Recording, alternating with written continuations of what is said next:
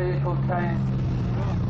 This particular vehicle came from Slovakia, if my nose is correct. I've got a nose for these things.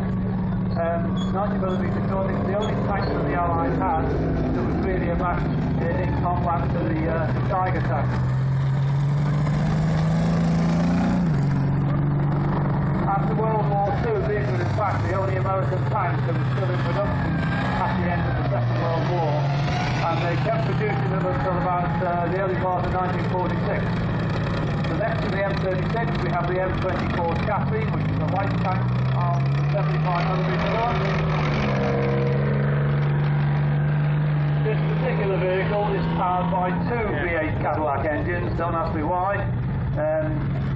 It will run in forward gear on one engine, but if you try to reverse it, it's impossible because both engines feed into a common gearbox.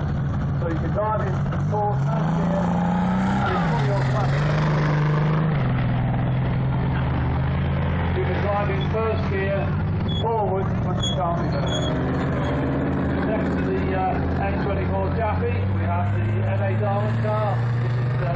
This is also built by Ford.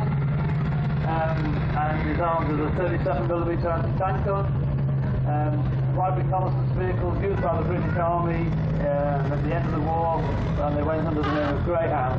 The problem with the M8 was that the armour plate is very, very thin, and even an anti-personnel mine would actually destroy the armour plate under this vehicle. Next to the M8 we have another M3 half-track, standard US half-track with a winch in the front bumper. And in fact the next half-track is also M3. That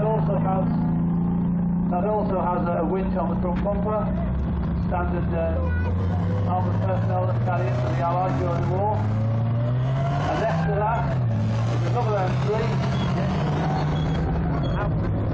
But my particular favourite is that it's an early M3 with a roller on it on the front rather than the winch.